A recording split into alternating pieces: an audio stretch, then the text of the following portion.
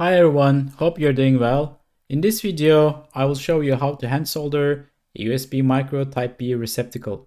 So I have a breakout PCB here which I designed, and I will be soldering this USB socket onto this PCB. So if all you're after is a USB breakout board, you're better off just buying one off the shelf, one of those cheaper ones from AliExpress or somewhere else. But if you're designing your own PCB with a USB connection, this is the way. And it's quite easy. It looks a little bit scary at first, but it's really very easy. So the first thing we want to do is to clean the PCB and our USB socket. And I'm just going to use a cotton Q-tip. You can use a cotton swab, no lint ones. We don't want to leave any cotton residue on that. And some isopropyl alcohol. Isopropyl alcohol is great for general purpose electronics cleaning stuff because you can use it undiluted. When it evaporates, nothing is left behind. And in its 100% concentration, because of its larger molecules, it stays on the surfaces long enough to get rid of the dirt and oils. And after we are done with the cleaning, I'm just going to use solder paste. So solder paste comes in many different alloys. Unfortunately, the one I have is leaded. If you don't have one and planning to buy one, go for the unleaded ones. It's better for the environment, better for you. And they come in 2 packages commonly with like syringes like that. They're easier to use, but the tips dry out pretty quickly. I just put a bit of blue tack to make it airtight and prevent that from happening. But they also come in jars, which you can use some tool to apply it. It's also very easy to use. And even if the tip is dried out, you can remove it and just use the tool to apply the solder paste. And in fact, I'm just going to use a dentist's toothpick to apply it. All you need is a sharp pointed tool. Could be anything, could be a toothpick, could be a needle. This is something that I've been using for a while. Yeah, I'm just going to apply a bit of solder paste to all of the pads here, and then use the toothpick to smear it and then clean between the pads. So now we have a good amount of solder paste on every pad and solder joint, and I'm just going to distribute it evenly between the pads and get rid of the excess. Yeah, just make sure that there's a little bit of solder paste on every pad. And you might need to clean your tool in between that. Now, next, I want to clean between the pads. Doesn't have to be perfect. I just want to get rid of the excess and then clean between the pads as good as I can. Well, it doesn't have to be perfect because the flux and the soldering iron and the gravity will do the rest of the job. All right, and at this stage, you just want to make sure that you don't overdo it. It's easier to fix if you don't have enough solder paste there. If you have too much of it, it's harder to fix the shorts. And now we are just going to pop our USB socket onto the PCB and make sure the physical connection is proper. It should sit there tightly.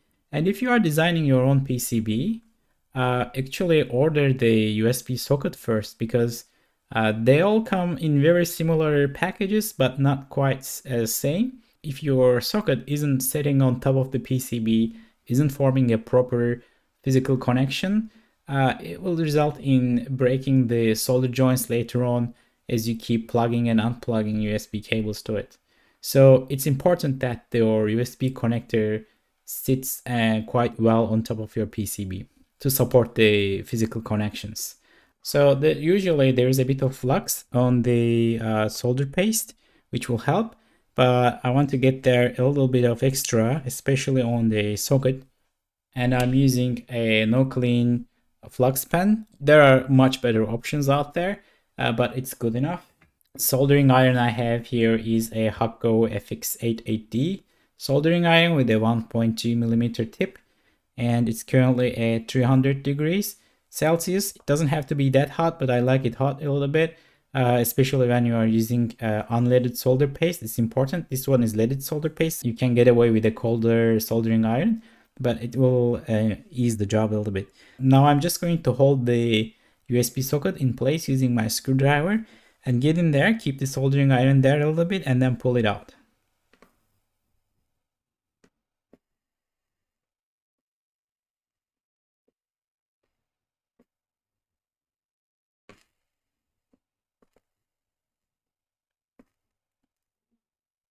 First we will do the connections here, and then I will do the other joints on the sides.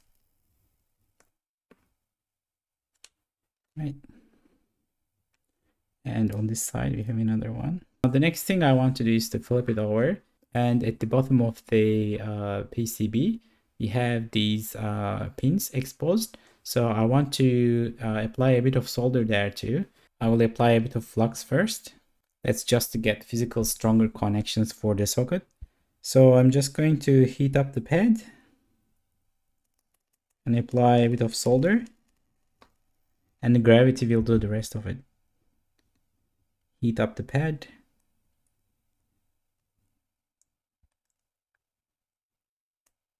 Yeah, and same with these ones too. You don't want to apply too much, but just enough so some of it can flow to the other side on the socket. Just give it a visual inspection. Yeah, it's hard to see on the camera, but it looks pretty good. Now we have a bit of solder paste residue on there. Again, this is easy to clean. We'll do the same. Apply a bit of isopropyl alcohol and then clean it with a Q-tip or a cotton swab. Now with the solder paste, especially with the leaded one, it's quite sticky and it's full of lead dust. So you don't want to touch your face and eyes after you deal with this stuff. Just wash your hands properly once you're done with it. Okay, yeah, now looks pretty good to me. Just give it a quick visual inspection. So if you don't like how something looks over here, you can apply a little bit of extra flux and then get in there with the soldering iron, apply a bit of solder to the tip of the soldering iron, and try to pull out the pins and the excess solder, and it should look pretty good. And just make sure that the USB socket sits nicely on top of the PCB and there's no problems with the physical connection. Now we can test this connection, so I'm going to use a USB cable to test it, obviously a USB micro cable, and we will just plug it in there. And I have very nicely exposed pads here because this is a breakout part. But if you don't have it, you can, if you're designing your own PCB, you can pop in your testing points. And on the other end of the cable, I will just use a female USB socket.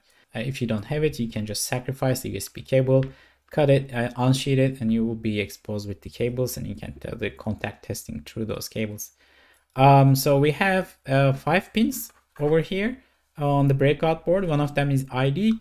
I'm not going to the details of what it is. If you want to test the ID connection, you need a cable with 5 leads in it, and then you can test that one too. The connector I have is only 4 pins, so we will be testing VUSB, ground, data plus, and data minus. So to test the connections, I will use the continuity function of a multimeter. I will start with the ground pin, and I will check all of these pins to make sure that only one of them is connected to the ground. That is to make sure that there aren't any shorts. So this first one is the ground pin and it's connected, and I will also test the other pins. So next I will test the data pins. I will skip the ID because I know that we don't have a pin for that. Yeah, it's connected and it's not connected to anything else. And now the next data pin. Yeah, and I will test the other pins as well to make sure that there aren't any shorts.